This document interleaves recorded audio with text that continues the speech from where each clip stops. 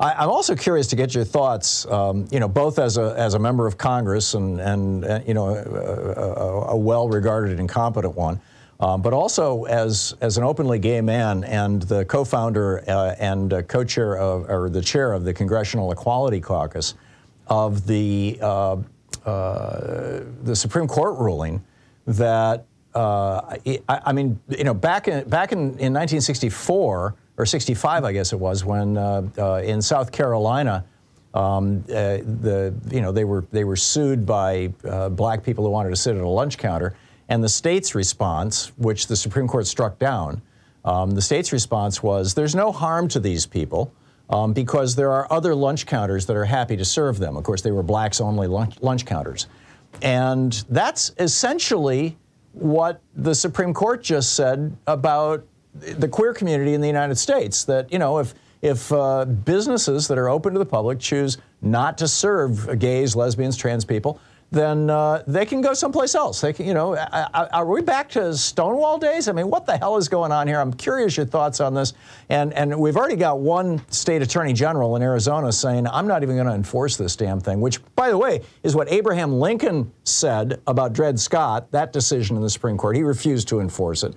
And it's what Andrew Jackson said about two different Supreme Court decisions, the Second National Bank decision and the Cherokee Trail of Tears decision. In both cases, he said, to hell with the Supreme Court, I'm not going to enforce their decisions. Where do we go with this? Yeah, well, for one, I mean, this is what happened when you stack a Supreme Court with conservative ideologues who also apparently love to get free gifts from billionaires. We're finding out. Oh, yeah. I mean, the Supreme Court's kind of at a low point right now, right? And on many fronts.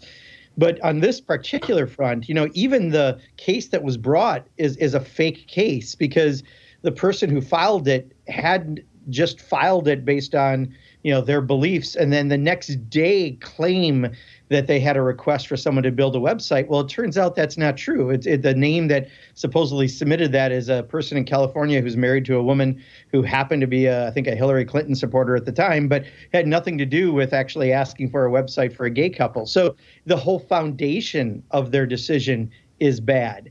And yet you're right. It's taking us back to saying discrimination is okay. But, if you read it closely, Tom, and this part hasn't got as much attention, it didn't just say for the LGBTQ plus community. It basically is leaving a door open for discrimination to others as well by those who do creative work. So I think this is going to be a case that we're going to be talking about for a while. But, this is the same thing we saw in appropriations.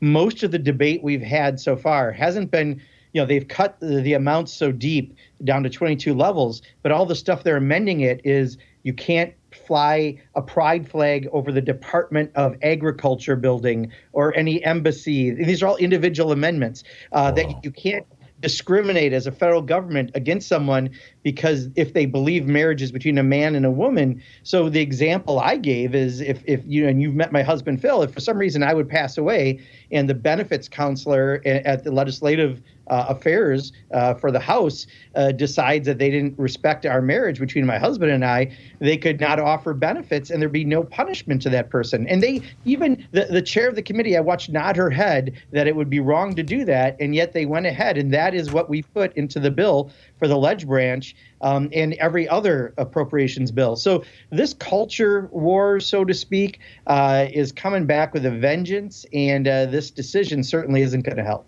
Yeah. Yeah, this is nuts. I know I say that way too often, but I'm lacking other words.